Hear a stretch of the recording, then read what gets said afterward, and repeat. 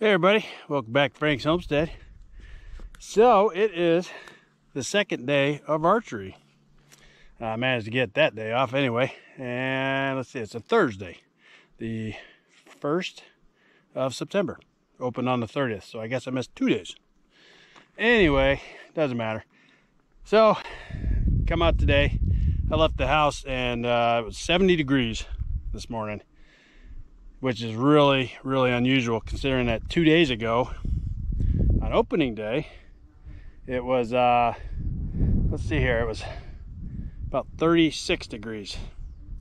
So really interesting weather pattern we got going here. I guess it's supposed to cool down, but I went out anyway. Didn't see anything in my hunting grounds area. I saw some tracks and such, but I think they must be way down low because of the heat, just hiding out down in these little draws. Which, you look at this, yeah, it's down there.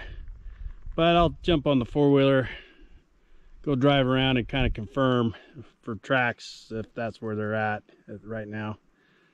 So, but I just got through walking along this tree line right along here on this little ridge of mine that I hunt, and you kind of see a little bit of a little knob there. I was over by there.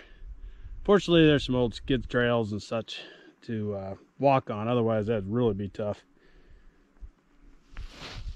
But here I am, I'm out in this clear cut.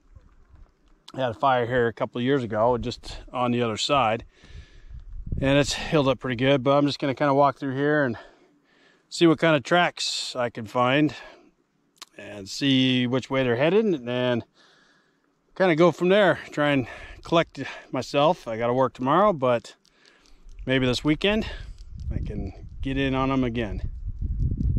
So that's where things stand on day one of the archery elk hunt in North Idaho.